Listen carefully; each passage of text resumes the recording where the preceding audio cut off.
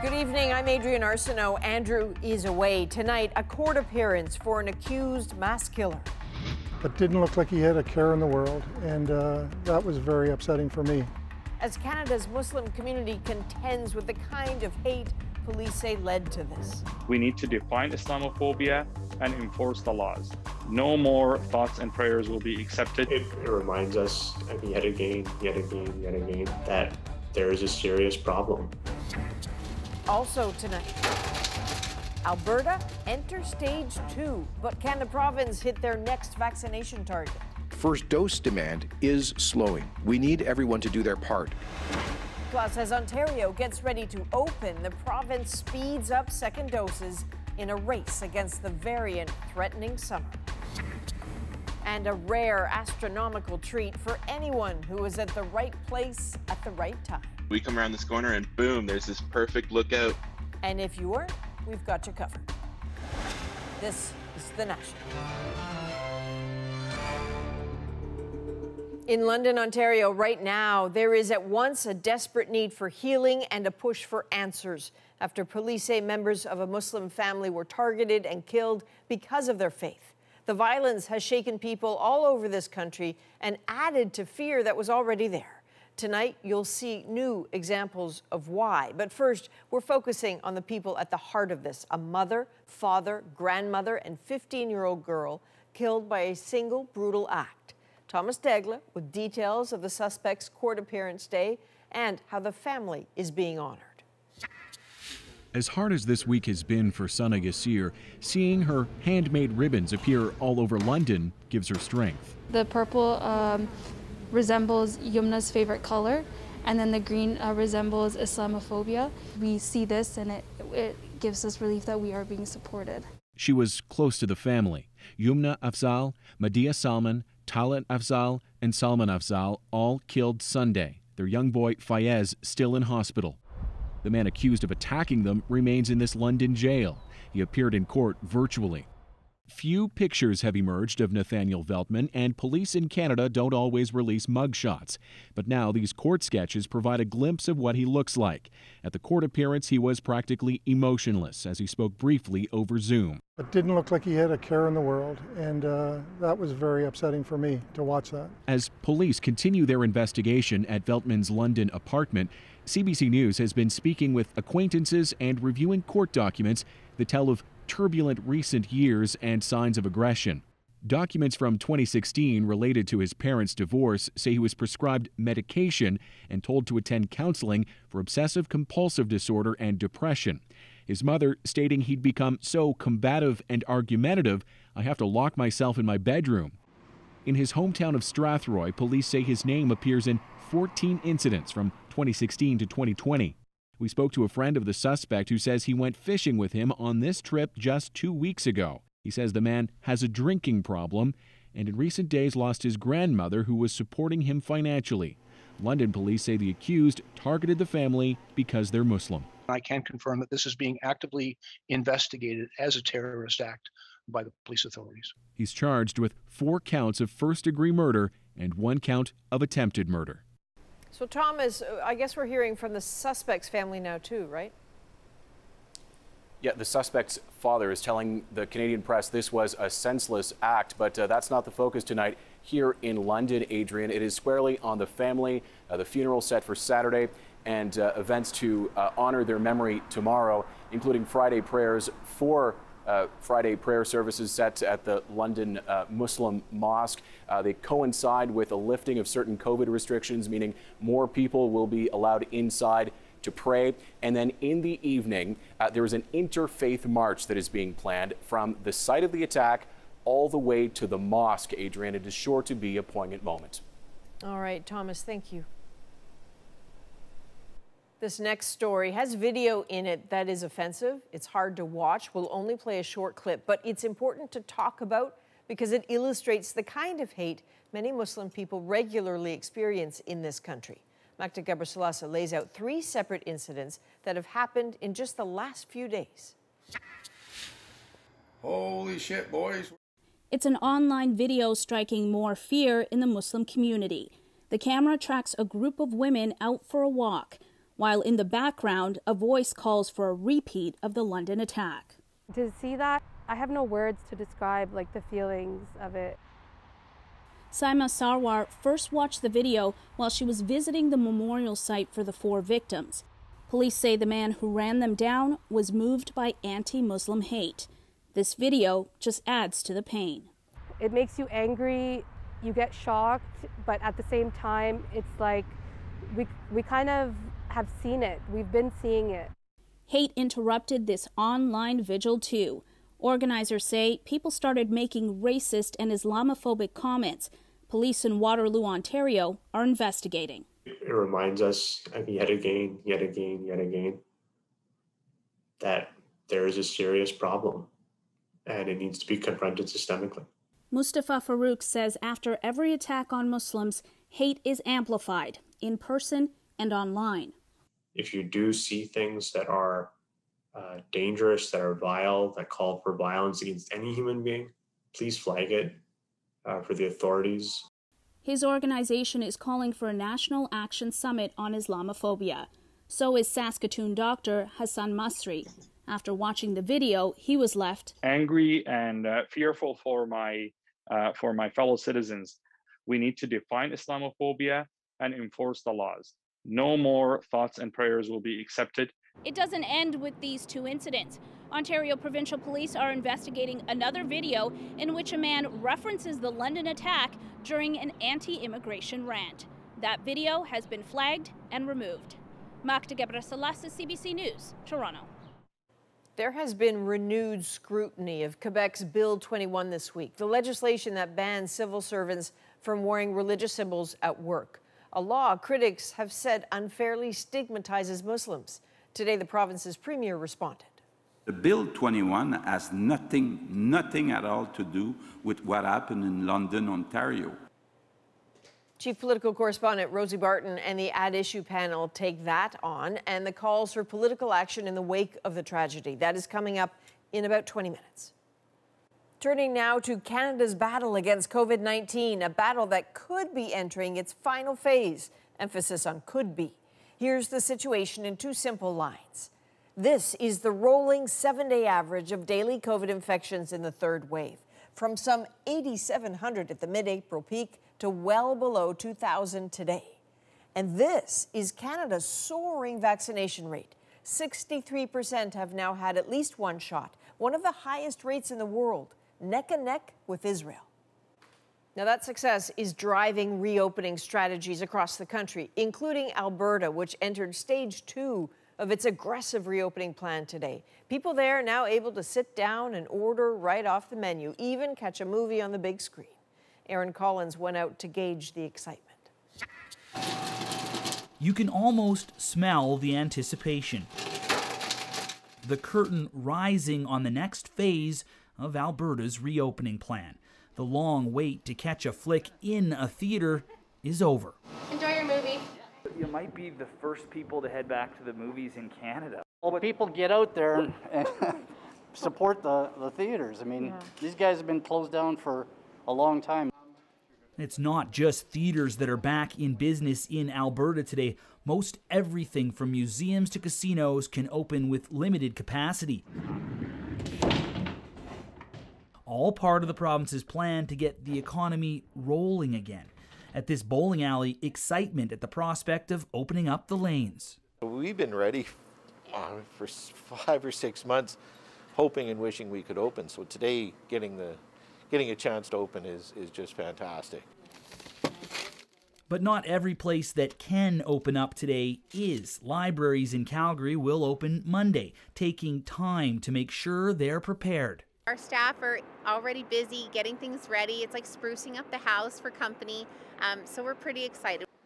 The National Music Centre will wait even longer to welcome guests back. They plan to open to the public for free on Canada Day, but getting paying customers back in the door is crucial. We're excited, relieved, and anxious to get going again because our sector has really been negatively affected by the pandemic. The province wants all COVID restrictions scrapped by the time the doors open here. But to do that, they say 70% of Albertans 12 and up will have to be vaccinated by next week. And the Premier says uptake is slowing. We need everyone to do their part. So the full opening of our province is in the hands of Albertans, especially those of you who have been maybe a little undecided about getting vaccinated. So, Aaron, while the next stage of reopening clearly still a little uncertain, how eager were Albertans to embrace today's looser restrictions? Adrian, it's certainly not scientific, but by the lines here and the fact that the next movie is completely sold out, I think Albertans are pretty excited to get out of their house and do something, anything. And they can do more than just go to the theater. They can eat in a restaurant today, too. So lots on the menu for Albertans today. Okay, very briefly, what's a movie? It's The Conjuring, a horror movie, so kind of appropriate for the end of a pandemic, I guess. A little escapism, maybe? All right, Aaron Collins in Calgary. Thanks, Aaron. You bet. Ontario is proceeding more cautiously. It is easing into its phase 1 tomorrow, with things like patios and retail stores allowed to reopen at limited capacity. But as Jacqueline Hansen explains, health officials are already moving to contain the next possible threat. This is a test ride of Loft Cycle Club's first ever outdoor spin class, and they're going to great lengths to do it. It's almost 16 months of not being able to operate. We're just so excited to be outside and do something. Tomorrow, Ontario opens the door to some outdoor activities for small groups, a cautious step in its reopening plan, as it also tries to get ahead of the latest threat, the more transmissible and potentially more dangerous Delta variant. The variant that hit India so hard is here, and it is on track to be the dominant form of the virus this summer. But we believe we can control it with the right actions. As of Monday, in Delta variant hotspots, people who got a first shot of the Pfizer or Moderna vaccines on or before May 9th can sign up to get their second dose. It makes it such that the reopening is likely to be less tumultuous. And the more people we have vaccinated, the more likely we are to continue to move forward with those reopening plans. But there are questions from those who got the AstraZeneca vaccine. The government still recommends a 12-week wait between doses. This epidemiologist says the government should rethink that.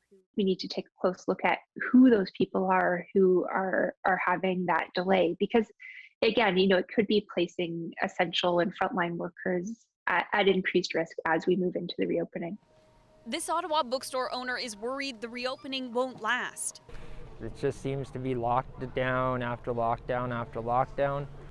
He's eager to see his customers in person again. The website he built to sell his books has been a headache and a huge cost.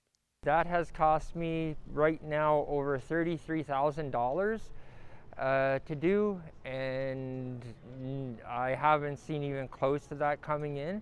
Reopening creatively is costly too. I'm just hoping that people show up and it's worth it. As the province hopes, the race to vaccinate also pays off. Jacqueline Hansen, CBC News, Toronto. Looking good. And Manitoba laid out a vision for its reopening plan today. Like Ontario and Alberta, the plan is tied to people rolling up their sleeves. The key to reopening safely and staying open is you getting vaccinated. Not once, but twice. Well, the Premier got his second jab today. Stage 1 of the reopening plan can begin if these targets are met. 70% of Manitobans 12 and up have had at least one dose, and over 25% have had a second dose by Canada Day. In Europe, the World Health Organization is urging caution ahead of the summer holidays. Whilst we should all recognize the progress made across most countries in the region, we must also acknowledge that we are by no means out of danger. As Europeans prepare for summer travel, the WHO warns vaccination rates in the region are still too low to protect against another surge, particularly with the rise of the Delta variant. The organization says only about 30% of Europe's population has received a first dose. Strict health protocols were enforced today when Justin Trudeau landed in Britain, his first trip abroad since the pandemic set in over a year ago, and the first G7 meeting in 2 years. Evan Dyer is following the Prime Minister as pressure grows on Canada to help vaccinate other countries. After 2 years of enforced separation, these leaders have a lot to talk about. The pandemic, of course, not just on the agenda, but affecting every part of this summit, held in the country where the Alpha variant first appeared. Prime Minister Justin Trudeau will begin every day in England the same way as everyone else at this summit, sticking one of these up his nose and down his throat.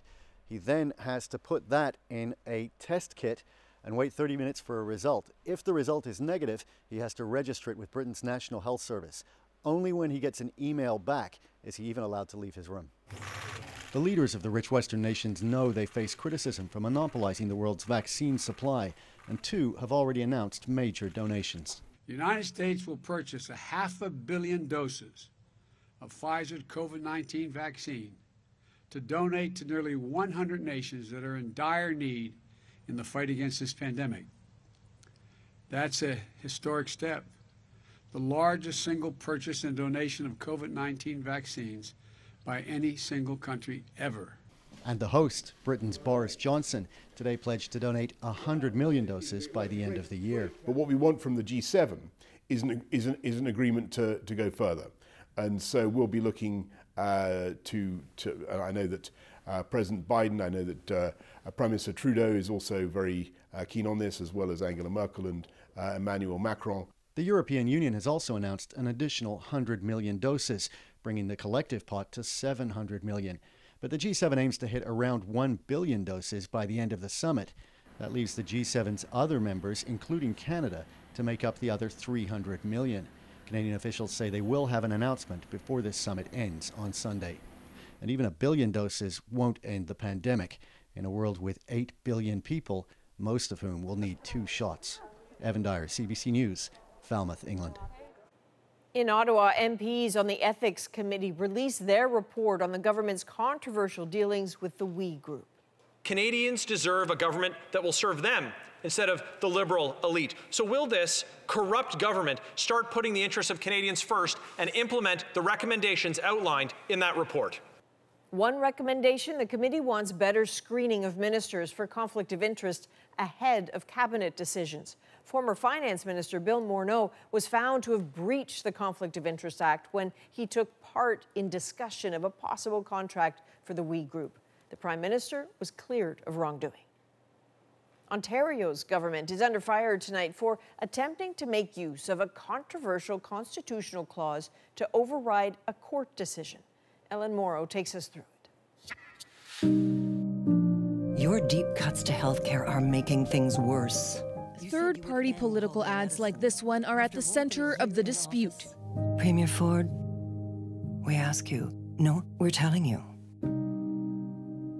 Please care. Today, for the first time ever, the Ontario government invoking the constitutional notwithstanding clause, overriding a legal judgment that a law passed by Premier Doug Ford's government extending limits on spending for those ads is unconstitutional. The Protecting Elections and Defending Democracy Act would restore responsible guardrails to ensure wealthy elites and special interest groups and corporations won't drown out the voice of individuals. The notwithstanding clause allows governments to go around the Charter of Rights and Freedoms and the courts. Ford threatened to invoke it once before in a fight over the size of Toronto City Council. He had an instantaneous reaction to court rulings that went against his political preference. That instance and this instance are in the electoral context. Yeah, Doug Ford, I'm a little pissed. A little miffed. Previously, spending limits for third-party political ads started 6 months before an election.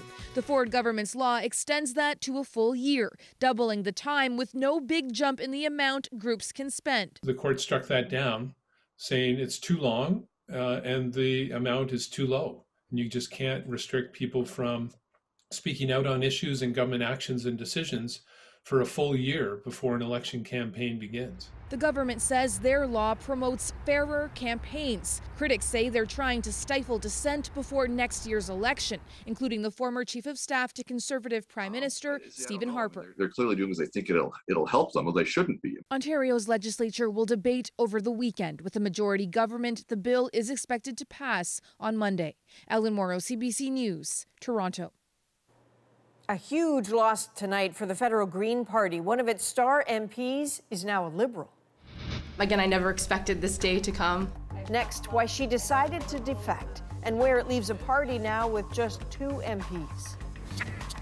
As vaccinations rise and cases fall, what happens next? Forgive me if this is a dumb question, but how does it end?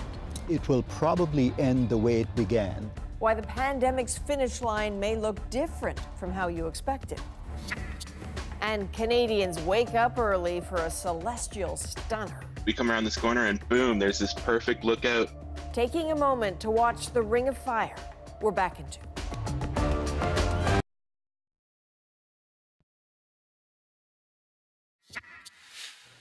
Former Canadian Forces reservist Patrick Matthews has pleaded guilty to multiple charges in the United States related to his involvement with a neo-Nazi group. The 28-year-old was allegedly acting as a recruiter for the group while living in Manitoba in 2019 before crossing into the U.S. He was arrested in Maryland and accused of illegally entering the country while possessing weapons with the intent to commit a felony. He will be sentenced in October. Victoria's City Council is cancelling its virtual Canada Day event this year. It will instead produce a broadcast guided by First Nations, which will air later this summer. The mayor says the reported discovery of remains at the Kamloops Residential School led to the unanimous vote. The new broadcast will consider, according to the council, what it means to be Canadian. The head of a statue from Toronto's Ryerson University has reappeared in southern Ontario. It now rests on a pike at the site of an ongoing land dispute south of Hamilton. On Sunday, protesters pulled down the statue of Egerton Ryerson. Ryerson is considered one of the architects of Canada's residential school system. Tonight, the federal Green Party caucus is a little bit smaller. An MP crossed the floor today to sit with the government. And as David Cochrane shows us, her defection highlights an apparent divide in the Green Party ranks. I know that my Liberal... Once political rivals, now fellow Liberals, as a bright green light turns red. The color of my team does not compromise who I am or what I will continue to do for this riding. The green hope was that Jenica Atwin's breakthrough in Fredericton would be the start of something bigger in Atlantic Canada, building on provincial success in New Brunswick and PEI. She joined Elizabeth May and Paul Manley to give the Greens a caucus of 3. That's now down to 2. Again, I never expected this day to come. It came in part because of internal Green Party disagreement over Israel. When party leader Annamie Paul called for a de-escalation of violence between Israel and Hamas, Atwin tweeted the statement was inadequate and wrote, "I stand with Palestine." One of Paul's advisors, Noah Zatzman, responded on Facebook, accusing Atwin of appalling anti-Semitism, vowing, "We will work to defeat you." It's been really difficult to focus on the important work that needs to be done on behalf of my constituents, so it certainly has played a role. I have never had anything but incredibly positive things to say about her. I was looking forward to campaigning for her in the next election. Paul says she was surprised by the move, doesn't agree with it, but claims Atwin's conversations with the Liberals predate the controversy over Israel. None of those reasons touched upon me, and her decision predated, not her decision, but her approach to the Liberals well predated the events that you mentioned. But Paul's own MPs seem to corroborate Atwin's version of events. Paul Manley and Elizabeth May issued a statement saying they are heartbroken at the loss of their dear colleague and blaming their own leader's advisor for causing this crisis. David Cochrane, CBC News, Ottawa. So what could this mean for the future of the Greens? Rosie is next with that issue and later. I'm furious. I'm absolutely furious. Dozens of Shoppers Drug Mart customers say they were pushed to use the self-checkout. Are we losing the choice of a cashier?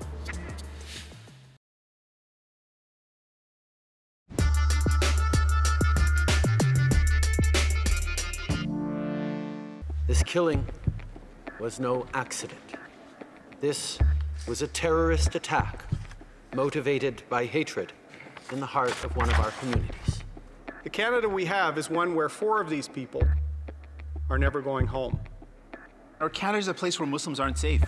The political response to the attack in London, Ontario, has been met with questions about whether enough has been done to fight Islamophobia. That has led to renewed scrutiny over past actions, like a 2017 motion calling on the House of Commons to denounce Islamophobia, a motion a majority of Conservative MPs voted against. And Quebec's secularism law, Bill 21, also faced more backlash this week. There is absolutely no relation, no link between Bill 21 and that kind of gestures of hatred. So what should the political response be moving forward? It's Thursday. I'm here with that issue. Chantal Hébert, Andrew Coyne, and Althea Raj. And because we left off there with the Bloc Québécois, maybe I'll start with you, Chantal. I found Monsieur Blanchette's comments curious, maybe eyebrow-raising a little bit, but tell me what you have made of the political conversation that's come out of this, and really whether the response has been different or needs to move forward in any way.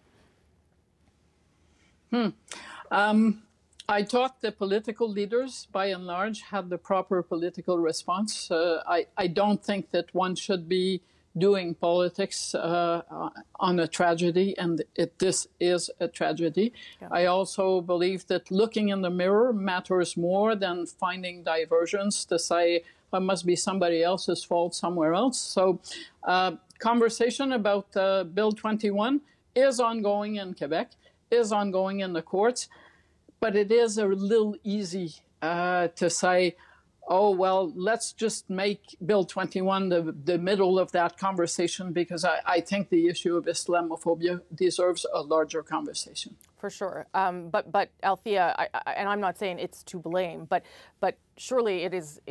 I found what Mr. Blanchette to say, well, it has nothing to do with this, also a little rich, that it doesn't in any way contribute to Islamophobia. I know it's viewed as a secular bill in Quebec, but still. I think we need to take our cues on that from Muslims themselves, and from what I've been hearing, watching CBC and reading the news like everybody else on this panel, is that it is mostly Muslim groups who are making that link between Bill 21 and sentiments, rising sentiments that are Islamophobic. And I think it's up to us to listen to people who are telling us that they feel that they are being discriminated against and that they would like to see their federal leaders act. I also understand that a good part of the Quebec Liberal Caucus, the federal Liberal Caucus here, believes that the reason they don't have a majority is because in 2019, the Liberals had a certain position on Bill 21 that they believe hurt their chances in Quebec. And they would like to see the Prime Minister toe a line that is more Quebec-friendly, Legault-friendly, and that's certainly what we've seen. And in fact, from the Prime Minister's early remarks this week, where he said, no, he didn't think Bill 21 contributes or fosters, I should say the word was fosters, hatred and discrimination, but then went on to make other comments that could be seen as linking Bill 21 now law with Islamophobic statements. Now he seems to have moved the Liberals even closer to the Legault position. Arif Virani, the Parliamentary Secretary to the Justice Minister, was defending the bill today in the House of Commons, saying, I just want to flag, this is in French, of course, that, the federal government is not a party to the criminal court cases on this, or the judicial review case on this. So it is an interesting pickle for the Liberals, but in the end, they are pleasing nobody. They're not pleasing Muslims and those who feel like they should be going further, and they're not pleasing Quebecers who would like the federal Liberals to butt out. And Andrew, what did you make of the response by political leaders, given that we have been here before? It's a lot of cheap lip service, I would say. It's a little late in the game. Granted, I don't think you can attach specific blame to specific pieces of legislation for this particular act or specific debates that might have taken place in the past. But at the same time, there's been a lot of dog whistling, but there's also been a lot of acquiescing in dog whistling. So whether or not it's been, I think Liberals were trying to attach blame to the Conservatives for some of the tiptoeing up to the line or sometimes crossing the line that they've engaged in the past. But it's not a whole lot more defensible in the face of a fairly outrageous piece of legislation like Bill 21 to basically run and hide, as all of the federal party leaders have done. So this, we are in a time in which it is clear that there are segments of the population, on the one hand, who are angry and looking about for scapegoats, and there are other sections of the population who feel themselves to be scapegoated, who feel themselves to be under attack, to be isolated, to be without political support, etc. And it's the job of political leaders to lead on this. Last word to Chantal, then I'm going to change topics. Yep. I do believe that the conversation over Bill 21 in Quebec is not over, but I tend to think that the court's words on the bill, and that first court had very harsh words about what the legislation was doing and how it was created, will probably have more impact than any politician coming from outside, and especially linking it, which sounds like a bit of a cop-out for less introspection into what has led to this, which I think Bill 21 may or may not be a part of, depending on where you stand, but it's certainly a larger discussion. Okay, I want to get to another piece of rather big political news today as well, very different in nature, so I'm going to change tone here. Green MP Jenica Atwin announced she's crossing the floor to the Liberals. Here's a bit of what she had to say. It's a good day. I think this is a positive thing for my community, and you know, the past month I've been at a crossroads. It's been, in a word, distracting, and so I'm going where I can do my best work on behalf of my community. The distracting piece seems to have been the divisions around the Green Party's position on the Middle East. Althea, what the heck is happening here? The caucus has lost now 1/3 of its members. What should we make of this?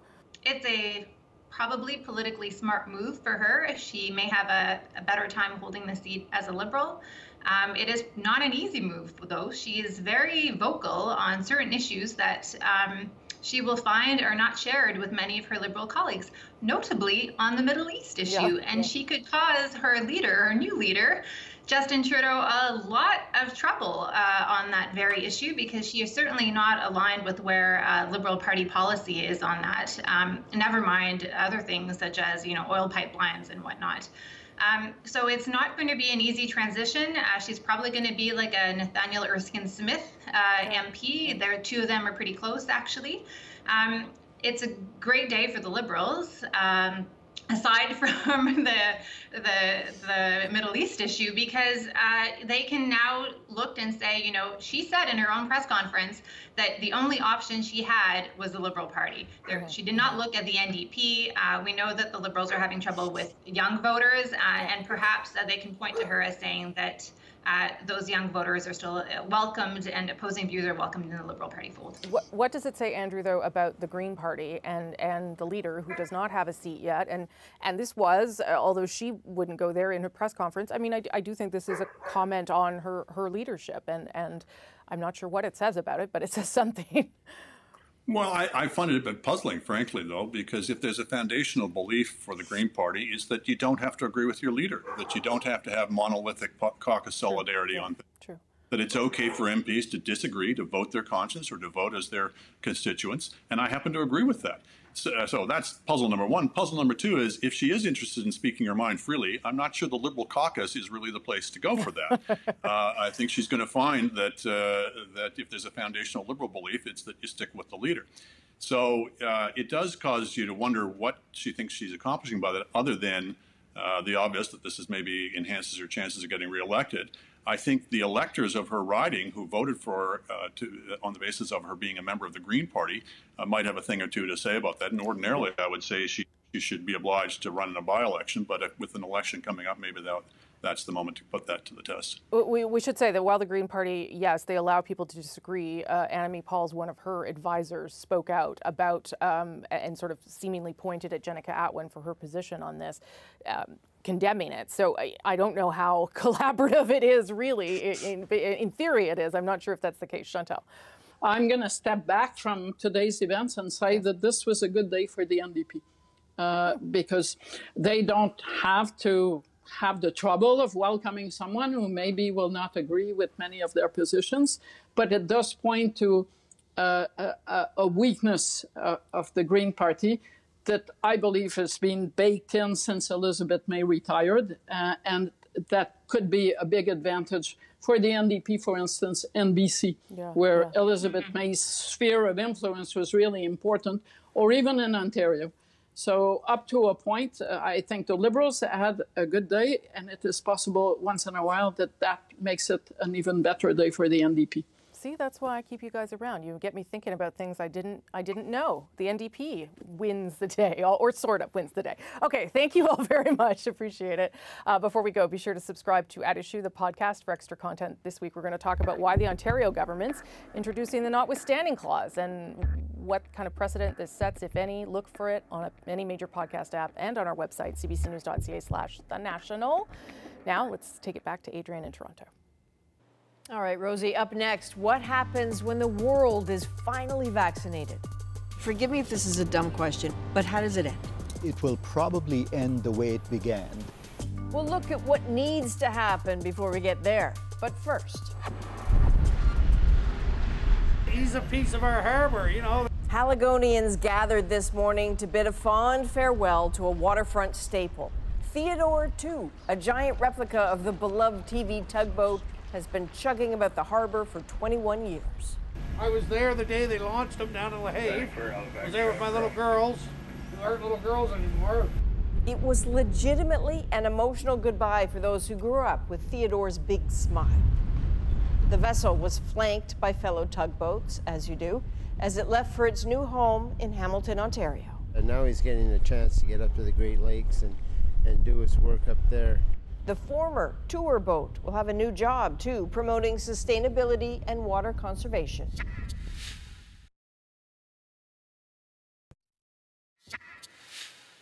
Welcome back. After a slow start, Canada has become a global leader in COVID-19 vaccination.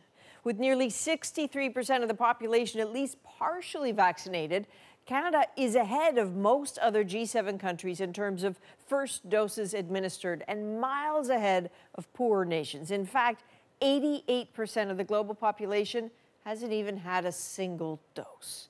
So that is something global health experts say is a problem for everyone. They have warned that COVID will continue to be a threat until the whole world is vaccinated. But how do we get there? And then what? What is the marker of when this is truly over? Rohinton Medora is an economist who runs a think tank about global governance and has been looking hard at what the future might look like. We sat down in a park in Toronto to talk life after COVID. Forgive me if this is a dumb question, but how does it end? It will probably end the way it began. There will be a WHO declaration, which is based on technical indicators as well as of judgments about when enough people around the world don't have the disease. But we are unlikely to stamp out COVID-19 the day the WHO has declared the pandemic over. So the pandemic may be over, but the virus and the illnesses might linger. I go back to smallpox, which despite a globally unprecedented effort to fight, took us a good 20 years to eradicate.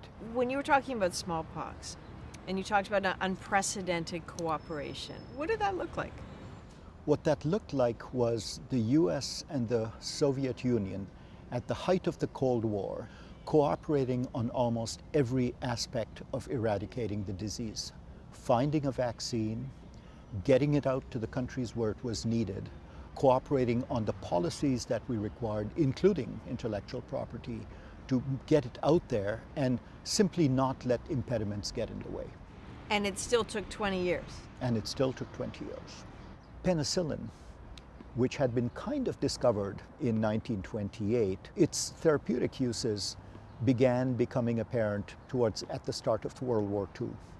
And penicillin production in the US was massively ramped up through a very innovative cooperative arrangement between companies and the US government, in which IP played very little role.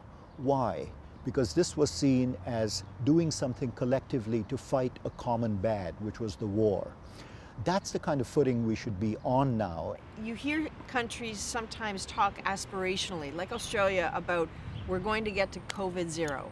Does that make any sense? COVID zero in our minds might work. So what really matters is, when do you and I feel that it's safe to do everything we used to do before? That would be a judgmental COVID zero. So COVID zero is not about eradicating the virus totally. It's about having a lifestyle that's normal enough for us. Is there a point that we get to where there is the same level of infection and death with COVID as there is with the seasonal flu? So we perceive it as an acceptable risk or a manageable risk? I suspect that's where we're headed, that we live with manageable risks, that people die from flu every year, and although we're concerned about it, we don't let our lives grind to a halt. We take precautions. There will almost certainly be booster shots for the virus that we will be taking annually for years to come, and we will learn to live with it. But that's not COVID zero. That's living with a COVID that is at an acceptable level.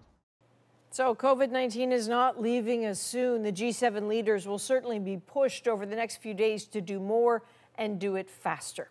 Next on The National. I'm furious. I'm absolutely furious. Dozens of Shoppers Drug Mart customers say they're being pushed to bypass cashiers and just use self-checkout. Why is that? Next.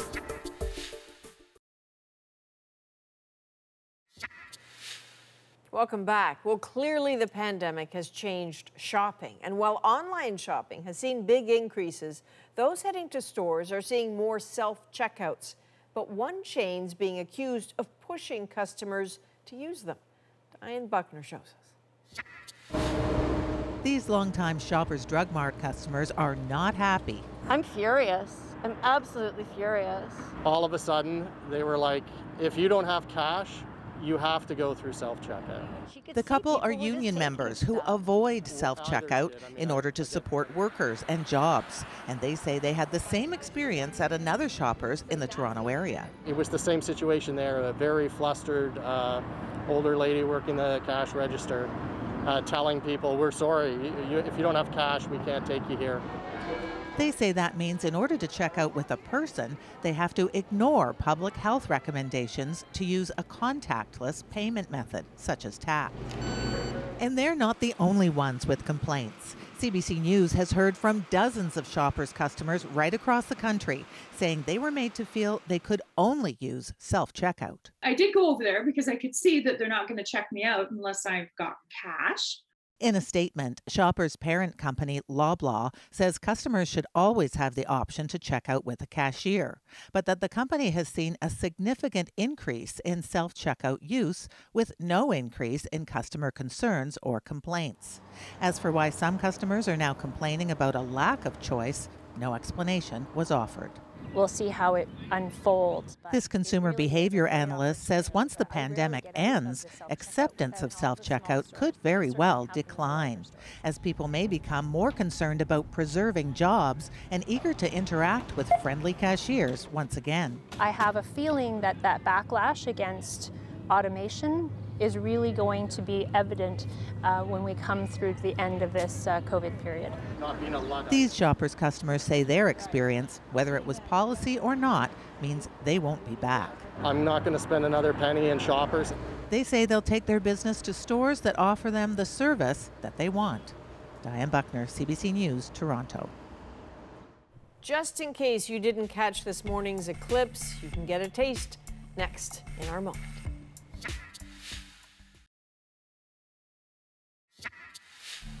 This is early this morning. I confess I completely missed it. I was fast asleep. But I missed when the sun and moon combined for a few brief minutes to create a dazzling display, a rare annular solar eclipse. So early risers in just a few parts of the world got to experience the celestial sight. And for many, it meant a lot. And tonight, it's our moment. I didn't know exactly if it was, if the sun was going to be on this side or over here, but I knew that this sort of trajectory was going to give me that shot. I've done this several times, this sort of thing, but I've never been this close. So a partial solar eclipse is very cool. You see the sun in a shape that the sun is not supposed to be in. I try to take a few moments to enjoy it. You can see the clockwork of the solar system sort of unfolding right before your eyes. The lookout spot was maybe like 5-minute hike or something, and the sunrise was just starting to crack. You come around this corner and boom, there's this perfect lookout. As you really are seeing this crescent solar sunrise happen. I was wearing four sunglasses because I didn't have proper eye safety wear. I just really like, it was really refreshing, resetting almost. Like, we're gonna get out of this pandemic. We're gonna move forward with life, and it was just super hopeful, and it was awesome. And Nick says a big shout out to the 10-year-old boy who was there before he got there, who had a better map, a better location, and had made an eclipse viewer on Zoom class. That is a national for June the 10th. Good night.